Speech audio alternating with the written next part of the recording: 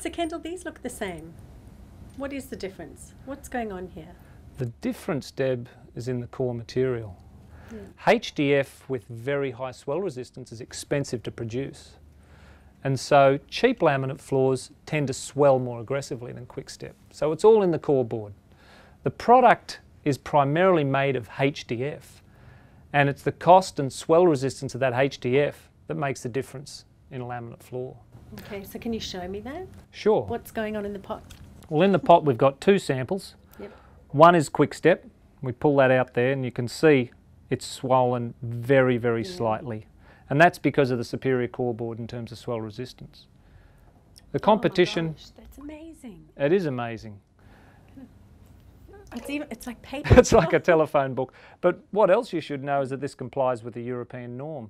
So even a product like that complies with the manufacturing norms, but the difference in swell resistance is really quite incredible. And that makes a difference in a real home. When it comes to spillage, when it comes to stain resistance, when it comes to swelling of the joints, Quickstep performs much better than the competition. A lot of people have heard of laminate flooring, but what is laminate flooring? The primary ingredient in laminate flooring is melamine, a super hard thermoplastic, tough, durable, colour fast, stain resistance, and really low maintenance. But when people think about laminate flooring, they normally think about short, stumpy panels. When Quickstep talks laminate flooring, we talk long, wide, realistic panels.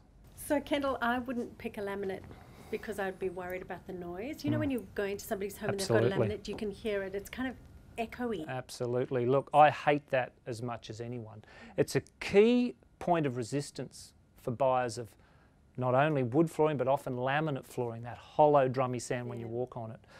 But we've proven that if you prepare the subfloor properly and you use our quiet step underlay, you can... It doesn't even look very thick. No, it doesn't.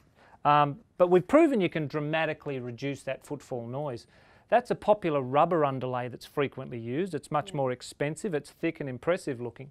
But in the real world, when these products are compared, you'll be able to see the difference between the rubber underlay and the quiet step. The rubber represents a hollow, drummy, tappy sound that everyone hates. The quiet step on a properly prepared subfloor will really provide a solid, quiet floor to walk on. That makes a difference, big difference. It's a massive difference, and we've been able to show that when properly prepared with quiet step, the walk sound is similar to glued down systems. So you don't have to worry about excessive walk noise when the floor is prepared properly and use the quiet step underlay.